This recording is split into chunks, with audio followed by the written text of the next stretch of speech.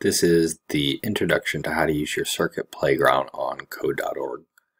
The first thing you'll note is that I'm on a Windows machine, so I'm not doing this in Chrome. It doesn't work in Chrome on a Windows or a Mac machine, so instead you need to install this free Maker app right here, and it'll have the code.org logo on it. If you're on a Chrome device, you can just add the extension, and you'll find the link to that in the lessons. Now once you get in here, what you ought to do is click on this gear, and that will test your board out and make sure everything's connected properly. It'll run it through a series of checks and let you know that you're good to go. Once you do that, you can jump on ahead into Unit 6 of Computer Science Discoveries and go through the lessons, or you can skip all that and go straight to Create. We're going to use AppLab to do that. You may have seen AppLab before in Unit 4 of Computer Science Discoveries, but what we're going to do here is something a little extra. So right on this little gear, you can go here and enable the Maker Toolkit. What we do is going to add two more sections, two more little colorful drawers here in our toolbox. The first new one you'll see is the Maker toolbox. We'll take a peek at it, and we'll mess with that a little bit later. And then what we're going to play with now is this circuit toolbox. So the first thing I'm going to grab is an LED on. I'll hit run and you can see the effect there. Okay, so a quick word about orientation. If you're holding your board in the right direction, then this plug will be at the top, which doesn't seem like it would matter, but when you get into coding your left and your right buttons, everything will be backwards if you're holding it the wrong way. So this block LED on refers to this red LED right here. So let's try something else. Let's try LED blink. We'll have to reset and run again. So you can tell that that's working. Notice that blink and pulse both have this interval in there. You can put a number inside of it. These are milliseconds, so 1,000 of them equal 1 second.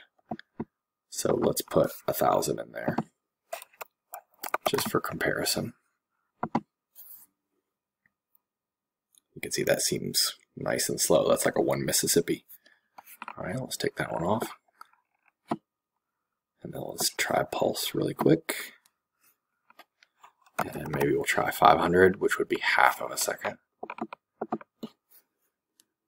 Okay, so that's a pulse that sort of grows and shrinks. All right, there's one more block I want to show here. And well, actually, let's combine this with something a little older. So let's take this off and let's go to design mode and just grab a button. And we can give it the ID of light button, and we'll just have it say light on it. And I don't really care for this default color, so we'll pick, and that looks okay. And none of this stuff matters, so I'm not sure why I'm spending so much time on it. Okay, so we've got a light button. Now in our code, we can grab a yellow on event block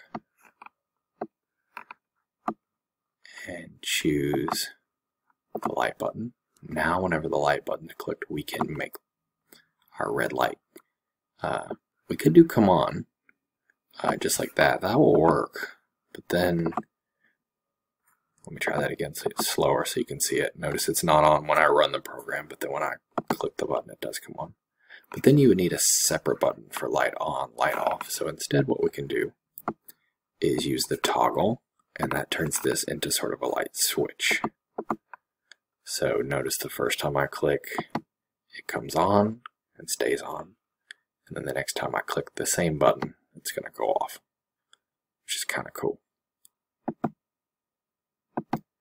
The other way you could do this is you could leave it at on and say when the mouse is over it, the light comes on, and then we could copy it